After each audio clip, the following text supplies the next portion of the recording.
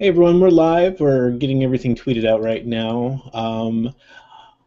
I am your host, Scott Lewis, and we're going to be doing something a little bit different this time.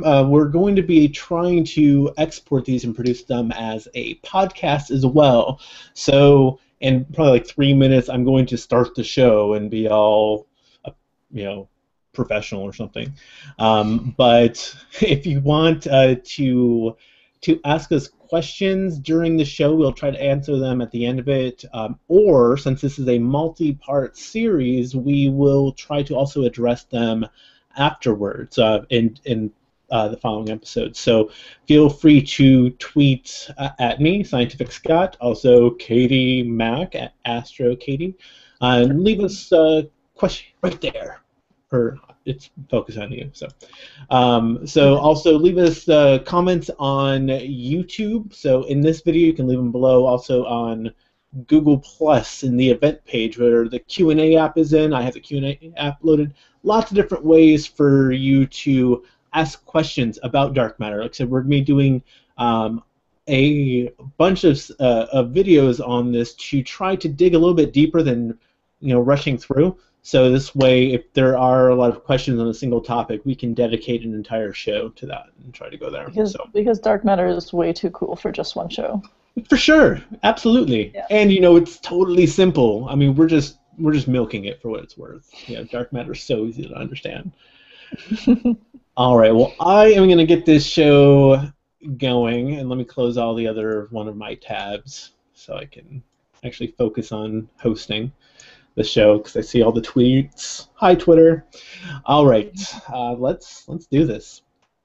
Okay. Hello, everyone. I am Scott Lewis, your host from Space Fan News, and welcome to another conversation with an astrophysicist. With me, as always, the wonderful Katie Mack. How are you doing today, Katie? Hello. I'm all right. How are you? I'm a little tired. It's late, but it's in the afternoon. But we're in the same day right now. So that's awesome. Are we? Is it not after? Oh yeah, it's after midnight. Yeah. It's after midnight. So welcome to Saturday. Day. Yes. Happy Saturday, everybody. How's the future? Has anything died yet? It's great. The future is awesome. We've all got jetpacks, so just waiting for you to get there. Awesome. Send them to me. Well, what we're going to be doing for not only this episode, but in the next following episodes, we are going to be digging into dark matter. We let everyone know as we're recording this live as well and broadcasting it live that people can interact with us. I am Scientific Scott on Twitter, and Katie is at Astro Katie.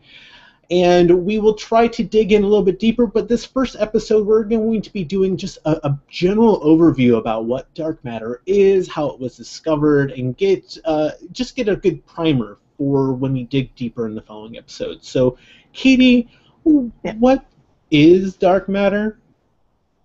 Okay. So dark matter it's a kind of matter, and when we say matter, we mean something that has mass. That's basically all you need to know about matter. It has mass. So it interacts with gravity, and it has a gravitational force, or gravitational attraction, so things are attracted to it. It's attracted to other things through gravity. So it's kind of matter, but it's invisible. So I think some have suggested that dark matter is not a great name for it because it's not dark in the sense of like, a black thing is dark. It's dark in the sense of you can't see it. And I'll talk a little bit more about why you can't see it. But it is invisible, and it is matter, and it just so happens that it's most of the matter in the universe. It's about 85% of the matter in the universe. Isn't that just our luck? It's completely invisible. Most of the matter in the universe, we can't even see it. That's amazing. Yeah, and that's not even talking about dark energy, which is most of the energy density in the universe, and that like totally dwarfs the amount of stuff that dark matter is even. But just sticking to matter for the moment, we can talk about dark energy in some other episode. I'm sure we will. Yes. So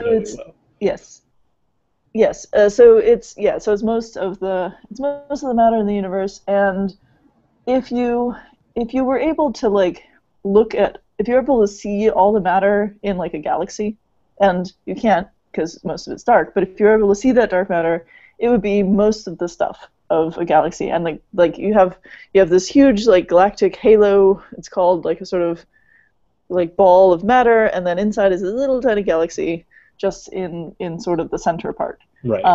So it's so it's like it's most of the stuff of a galaxy, and it's most of the stuff that makes up like the cosmic web. So the like I don't know, my favorite images of that. It's just so mind-boggling, amazing seeing the cosmic web, the filamental structure of the grand scale. Oh, love it. Yeah, so like the universe is made of like clusters and filaments of matter, and it makes this sort of web-like structure where there's voids and there's like sort of web things connecting everything, and most of that is made of dark matter.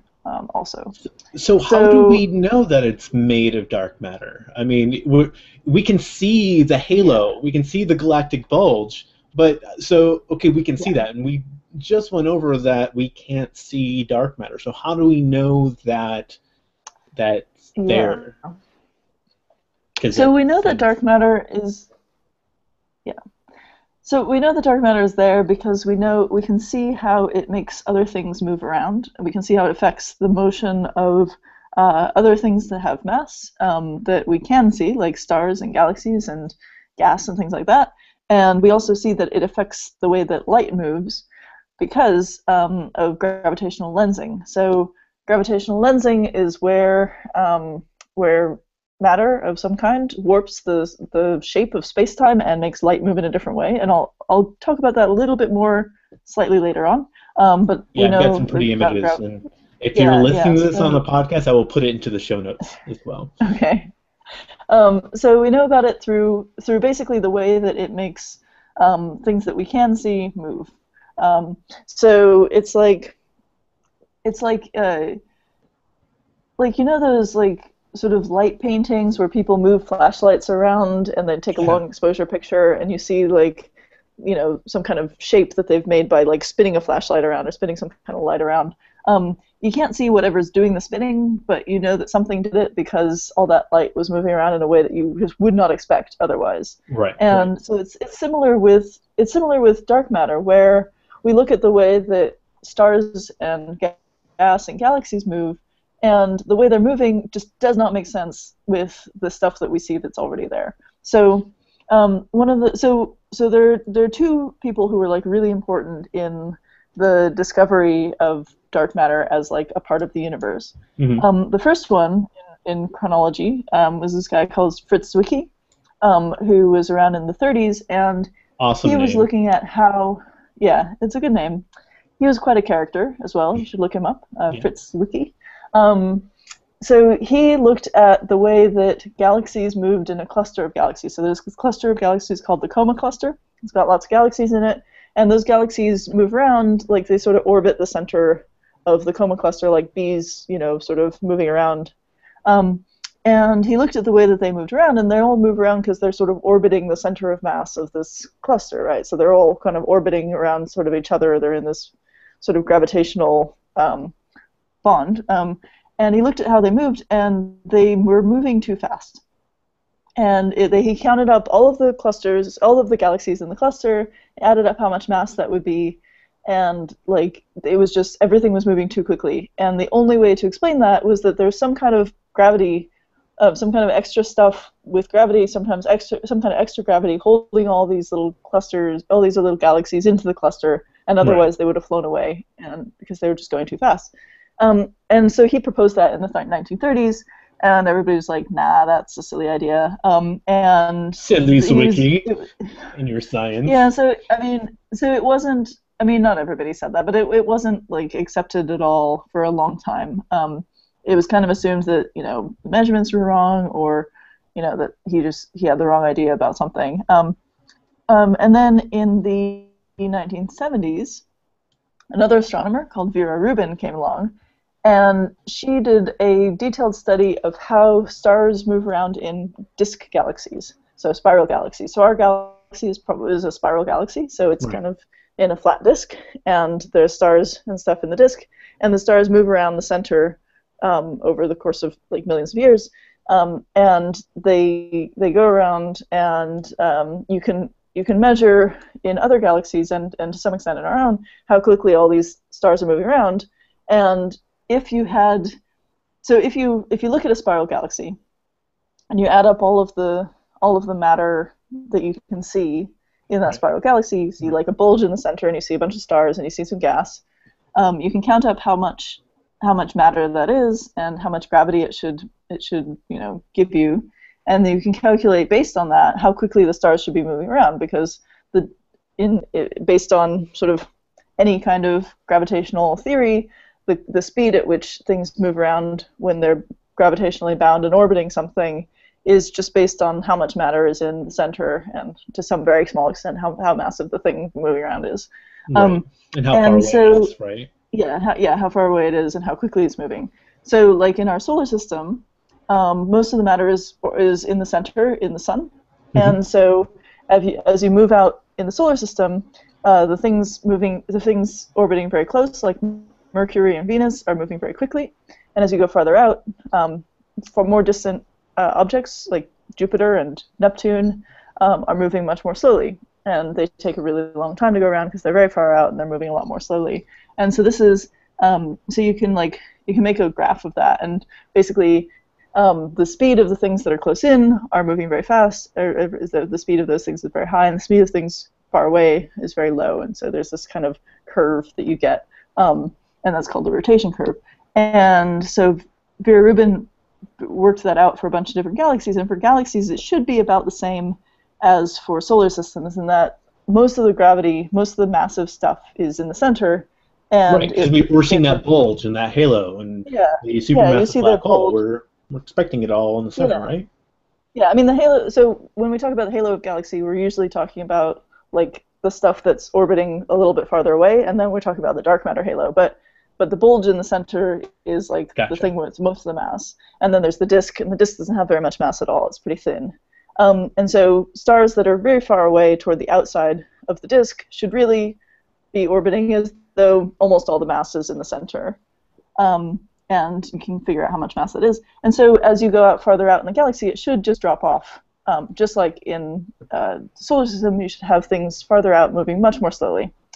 So so this picture that you've just put up is a rotation curve. And what Vera Rubin found was that instead of the velocity, the rotational speed going down as you go far out toward the edge of the galaxy, that's the calculated curve, the red curve there. Right. What she saw is that the rotation speed really didn't go down, so it kind of just kept going out straight. She got all these flat rotation curves, and that's really strange because based on how much matter you can how much matter you can see in the galaxy, those stars toward the edge that are moving really fast ought to just fly off the galaxy. Right, that's like saying that Neptune has the same orbital period as Mars. I mean, that's kind of silly, it's not right? the same. It's not the same orbital period, but it's the same orbital speed. So Neptune would still take longer to get around, but it would be going just as fast, which it can't do, right? Like if it would fly off into space. So it's like if you have one of those kids swing things where they have at carnivals where you're on swings and it goes around and everybody kind of flies off toward the edges. Right. You don't actually fly off the swings. It would be like those things would fly. Everybody would fly off. People would be scattered everywhere. See you later, solar system. I'm out of here. Yeah. So do you have the picture of Vera Rubin's data? I do. From the spiral galaxies, because that's a really cool picture. It is a really cool picture. So she looked at a whole bunch of spiral galaxies, and she actually wasn't looking at the way the stars move. She was looking at the gas toward the edges of the galaxies moving. But that's even cooler because you can see when you do that the gas toward the edge of the galaxy is still moving just as fast, even when you can't see any more stars.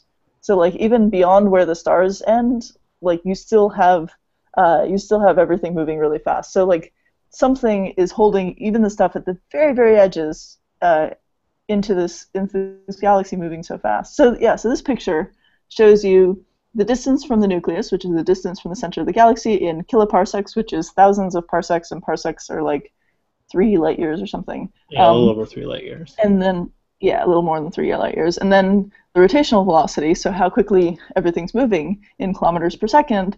And what you see is for all of these galaxies that she looked at, all of these rotation curves basically flatten out. As far as you can see, whatever you're measuring, in this case she's measuring the gas, as far as you can see the gas, it's moving at about the same speed, 25,000 kiloparsecs away as it is 5,000 kiloparsecs away from the center. So, or 5,000 parsecs away. So like, you just have this huge range where everything's going just as fast. And so the only way that can happen is if there's more matter holding everything in than what you can see. And so what was discovered was that means. Well, hold on just a second. So we're saying there, the reason why we know things are going on in our solar system is that the center of mass is our sun. That's where the main amount of mass is. And then we have a center of mass between our objects. And it happens just to be also inside the sun. So we're orbiting that. Now they're saying that this center of mass is actually distributed more, that it's more like a merry-go-round type thing, where the center of the merry-go-round is also more towards the outside, or it's more that, so it's not that exactly. It's more that like the stuff that's, so if all of the matter is concentrated at the center, like within the orbit of a thing, so like in our solar system, almost all the matter is concentrated within the orbit of Mercury.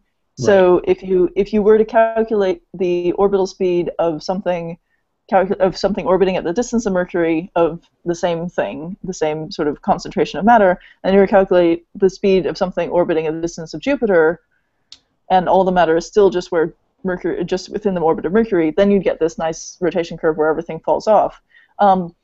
In the galaxy, it turns out in spiral galaxies or in any galaxies, you can't make that approximation because there is more matter. Like, because the amount of dark matter, it goes down somewhat as you go farther out, but it's not all concentrated at the center. It's not all in a single point. So there's still a lot of dark matter within, like, as you go farther out. So you can't make that approximation that everything's at the center because you're actually embedded in this dark matter like sphere kind of, So like you have this huge concentration of dark matter that just keeps going as you go out, and so there is more matter holding a more distant star in than there is holding a close-in star. So the close-in star only cares about the stuff within its radius, and there's less of it than there is for the thing that's farther away. So even though that thing is farther away, it's seeing a much stronger pull because it's seeing a sort of the same kind of pull because there's more matter. Right. And so the gravitational pull kind of doesn't really change, which means the velocity doesn't really change. So you see what I mean? So think about it. At that time, Zwicky's seeing these, and now we're seeing this as well. I'm like, that's got to blow their mind. There is something that's making it. I mean, just even thinking about that right there, it's like, you're having something pull in the same amount as something that's very close, close to the center. Yeah. What?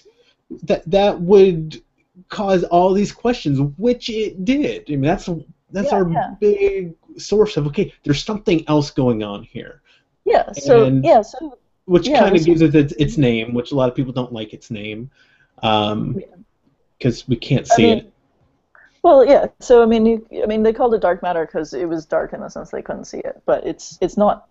We know now. I mean, and we pretty much knew then that it's not dark in the sense of like when something is dark, like when something is black, like this thing is black. It's black because it's absorbing light, not reflecting it. Dark matter doesn't absorb light. So this doesn't interact with the spectrum at all. Yeah. So this brings us to like some of the major properties of dark matter. For most matter, for everything that we can see and touch, if you put your hand on the table, your hand does not go through the table, and the reason it doesn't go through the table is because there's electromagnetic repulsion between the table and your fingers. And that's what keeps us from passing through things, is that electromagnetic repulsion from the. Which is good because I'm on the third floor in my LA apartment. I would like to stay here. Yeah.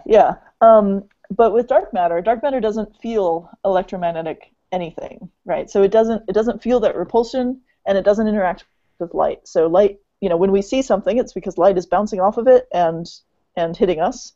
And so we see that reflection. We see things through the reflection of light or the production of light.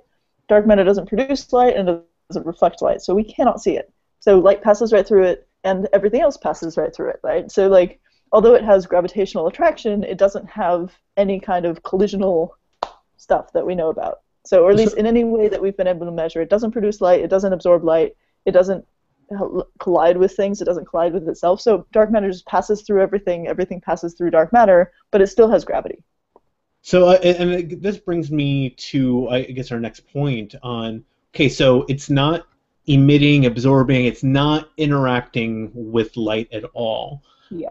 But it still changes what we see when when we're observing objects behind things that have lots of dark matter.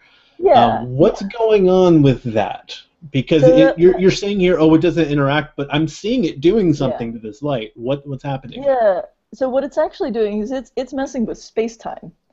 What? So everything that has gravity messes with space-time. So there's this connection between space-time and gravity and like mass, right? So what Einstein figured out, which was like his big insight in general relativity, was that so the way they phrase it is mass teaches space how to bend, and space teaches mass how to move, or something like that. Tells mass. So whenever something has mass, it puts like a dent in space-time, and you can't really. It's not. I mean, this is an analogy. So like there's this analogy where you have like a trampoline, and you put a bowling ball in the center of the trampoline, it makes a dent. And this is like an analogy for how mass bends space-time. Space-time being like the fabric of the universe, basically. And I think the only problem with that analogy is that we're talking about a plane, so that's 2 dimensions. But now we're worrying about like 3-dimension denting, which is hard for us to visualize. It's hard, yeah. But basically, if you have a massive object, then the space-time around it is warped.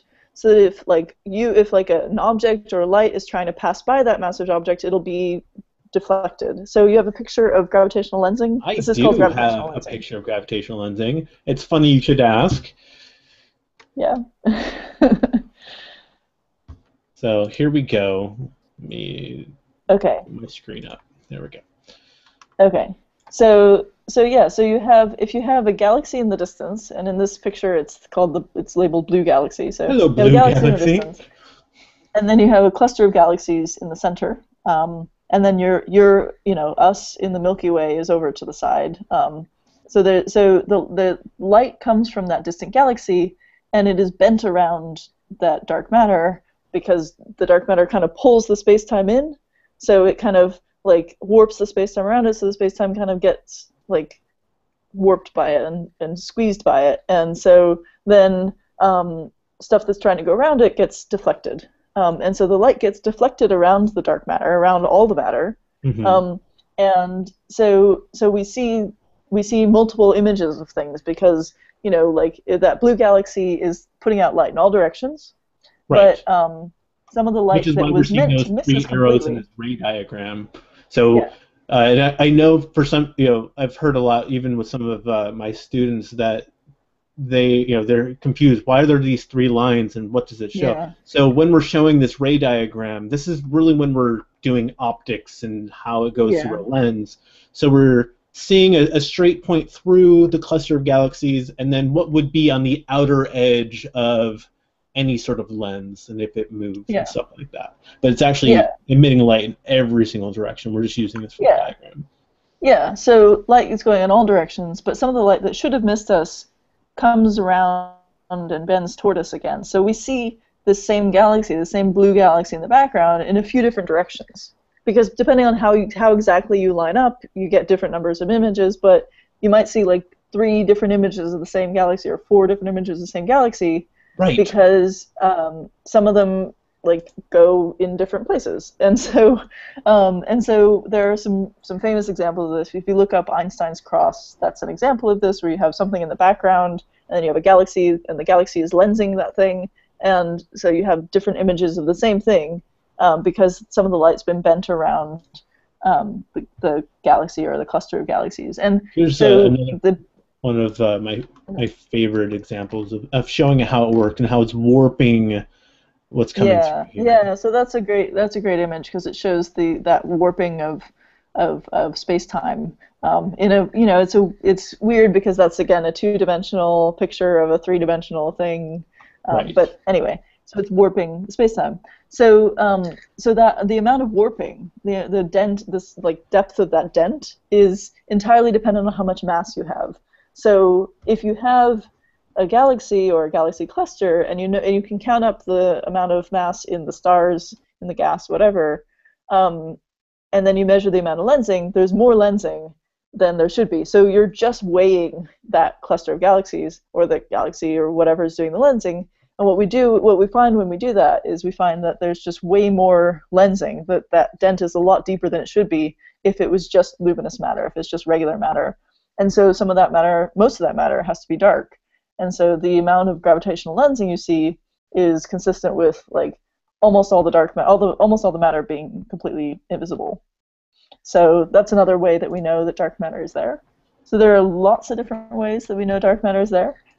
There's that gravitational lensing, there's the rotation curves I mentioned, there's the dynamics of clusters, so the way that galaxies move around in clusters, which is what Fritz Zwicky saw. There's things we see like signatures in the cosmic microwave background that could only be there if some of the matter is this sort of collisionless stuff, if it's this stuff that doesn't interact with electromagnetism. We see like the way that galaxies formed in the early universe. That formation would have been delayed if we didn't have something that was collisionless that could sort of clump together without having the sort of pressure that regular matter does.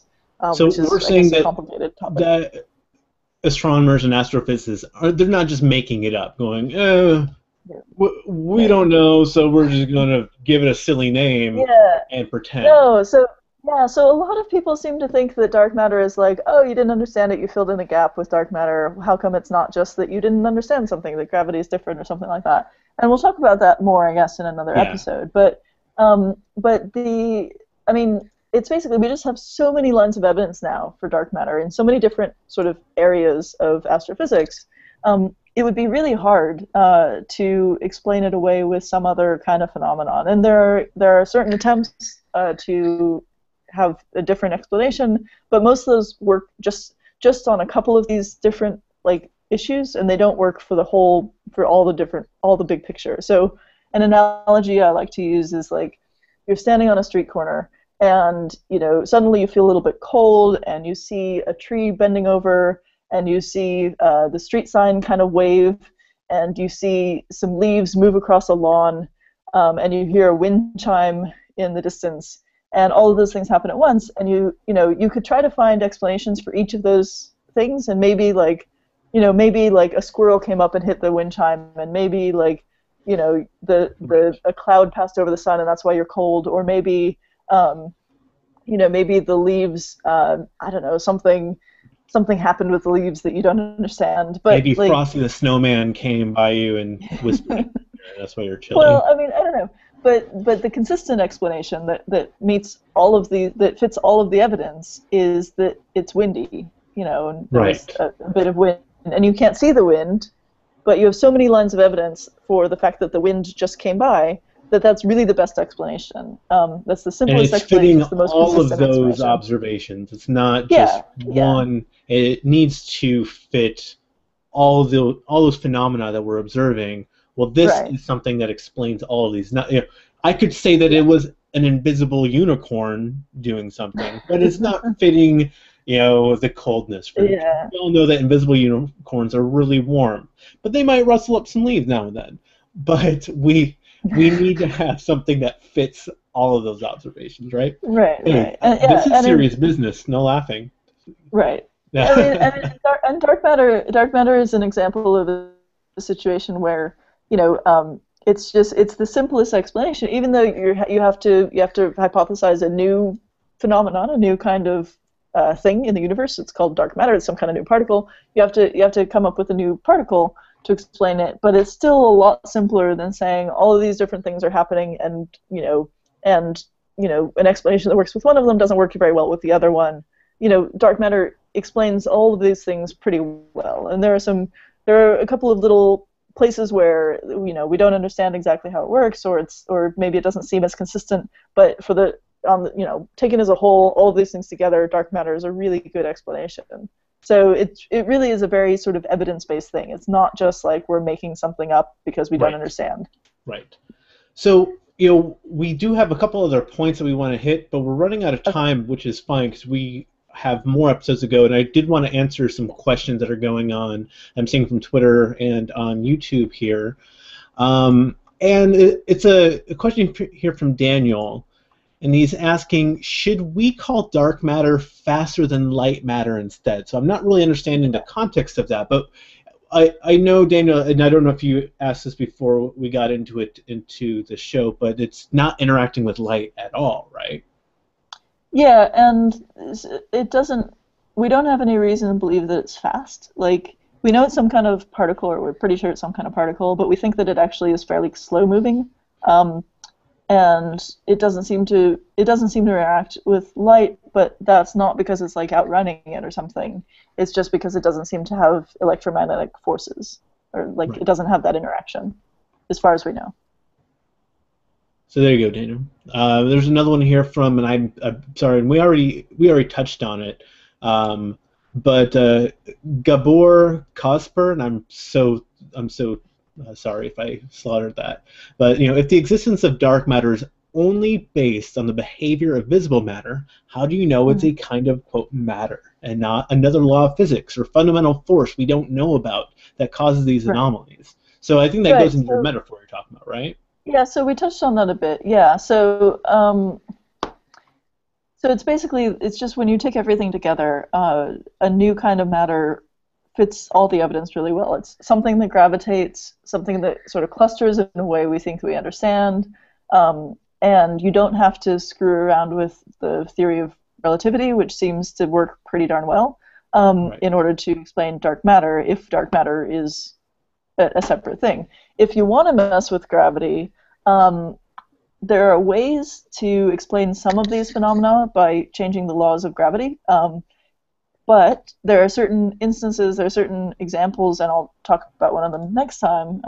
One of them is called the bullet cluster, which you can look up if you're interested, where we see phenomena that really can't be explained just by changing gravity. You really do need an extra component of stuff in the universe.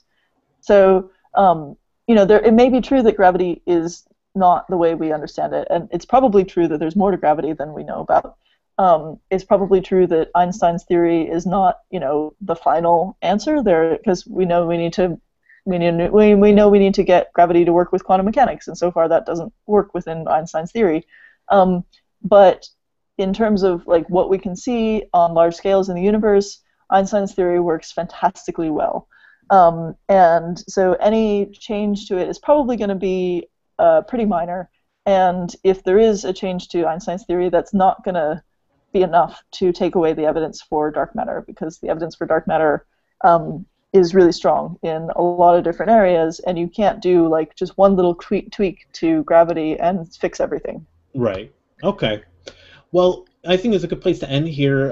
So tune in next time, everyone. We're going to get a little bit more into WIMPs versus machos, how much is really in the universe, and why it's not modified Newtonian dynamics. Why is it not MOND?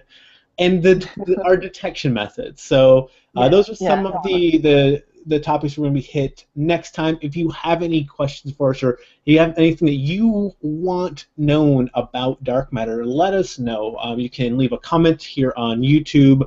But if you're listening to this in the future on iTunes or wherever we're putting this, tweet at us. So, Astro Katie, where are you found? So I'm on Twitter. That's the easiest way to find me. I'm Astro Katie at Twitter. I am also on Facebook at facebook.com/AstroKatie. I don't update as much on there, but I do put some sort of more detailed explanations of things on there sometimes.